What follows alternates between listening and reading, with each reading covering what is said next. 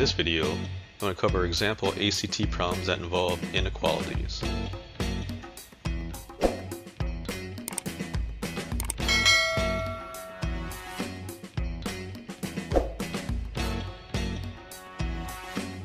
First, I want to go through a few examples on how to solve inequalities. This can be similar to solving equations where you want to get the x by itself. So this first one, 3x plus 1 is less than 13. So I want to get the x by itself, so I subtract 1 from both sides. That'll give me 3x is less than 12. And then divide both sides by 3. Give me x is less than 14. Now with the inequality, you'll get one value. X is equal to something specific. Here it's saying any value less than 4 will work in the inequality. So for example, if I use 3, so that means 3 times 3 plus 1 is less than 13. 3 times 3 is 9, so 9 plus 1 is less than 13. 9 plus 1 is 10, so is 10 less than 13? That is true. So if I try number 4 or greater than 4, that will not work. So let me try 4. 3 times 4 plus 1 is less than 13. 12 plus 1 less than 13. And 13 less than 13. So 13 is not less than 13. It's equal to it, but it's not less than. So this is false. If I try a number higher than that, let's say 7. 3 times 7 plus 1 is less than 13. 21 plus 1 is less than 13.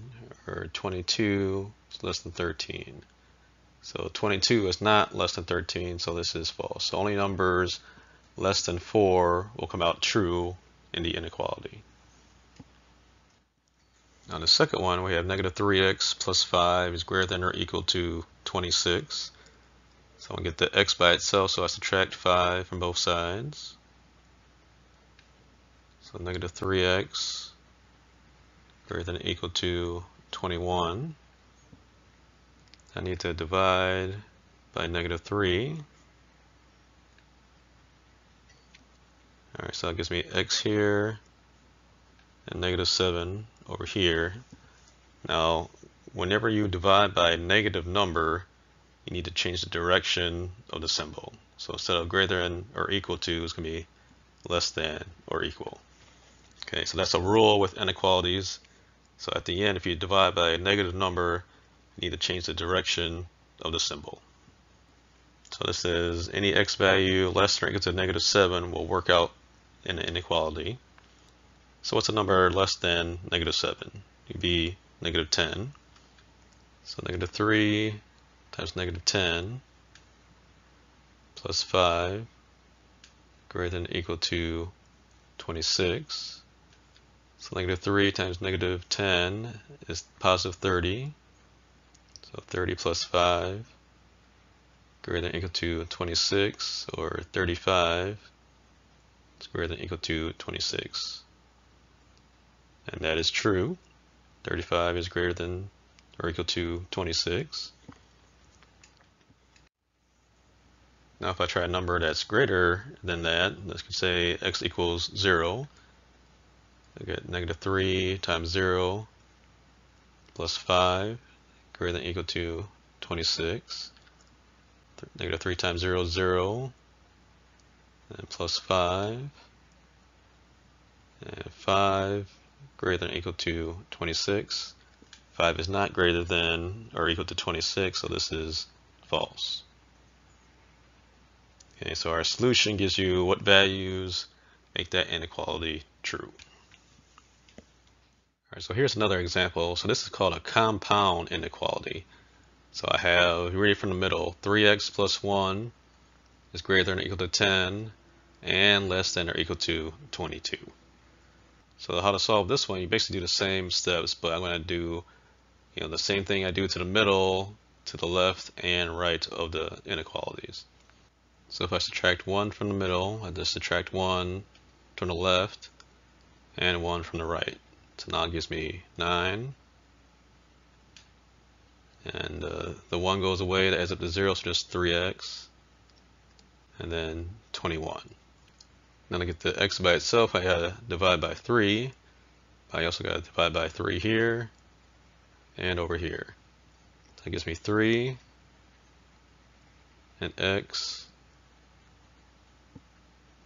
and 7. So x is greater than or equal to 3 and less than or equal to 7. So what values does that encompass? So that includes 3, 4, 5, 6, and 7. So greater than or equal to 3 and less than or equal to 7.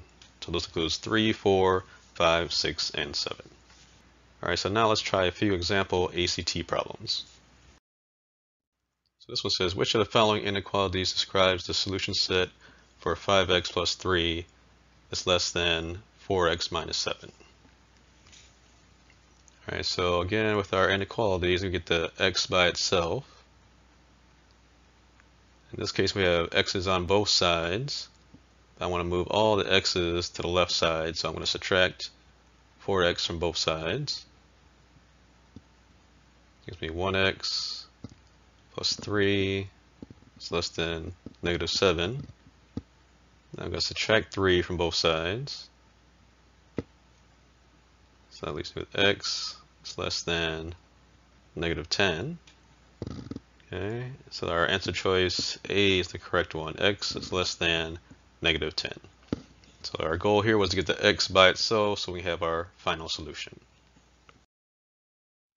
Now this one, it says, what is the set of all integer solutions for the inequality x minus the square root of 6 is greater than or equal to negative 1 and less than 3?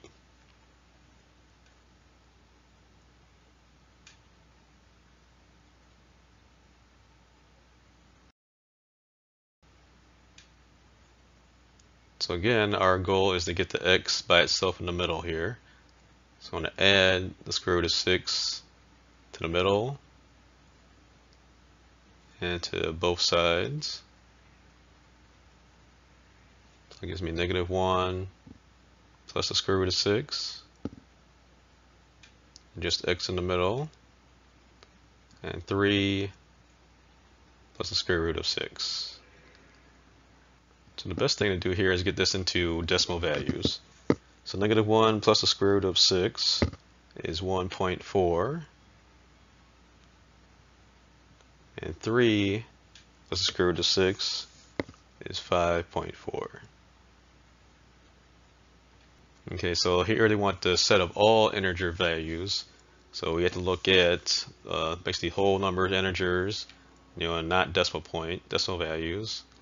So x is greater than or equal to 1.4. So that means 2 would be the next integer, and 3, 4, and it has to be less than 5.4. So that's going to include up to 5. We can't go to 6 because that's not less than 5.4. And we can't go below 1.4, so we can't use the 1. So it's going to be 2, 3, 4, and 5. So answer choice B. So I hope this video helped you understand inequalities a little bit better.